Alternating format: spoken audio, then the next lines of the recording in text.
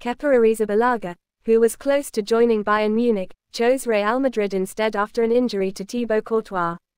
Despite Mauricio Pochettino's assurances that he would be the number one at Chelsea, Arrizabalaga was pushed to the Santiago Bernabeu after receiving a call from the upper echelons of the club, forcing him to change his mind. Kepa expressed his desire for a change, despite Pochettino's assurances of his continued playing, and was approached by Thomas Tuchel, who informed Marca that they were close to reaching Munich. The individual expressed a desire for a change of scenery and a desire to stay, but felt the project was not suitable for them, and their signing was closed quickly.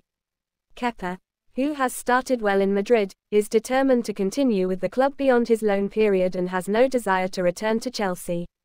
The player expressed his hope that Real Madrid will retain him at the end of the season, stating that the decision was easy due to the club's reputation and the positive feedback from Spanish players.